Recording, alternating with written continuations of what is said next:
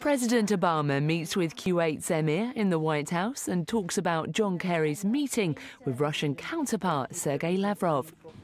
I shared with the emir my hope that the negotiations that are currently taking place between Secretary of State Kerry and Foreign Minister Lavrov in Geneva bear fruit.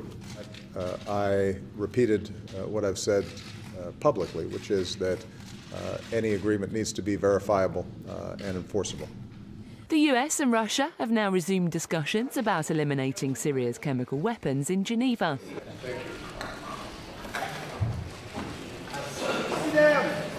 Later this weekend, Obama's Secretary of State, John Kerry, will fly to Paris and meet the UK and French foreign ministers.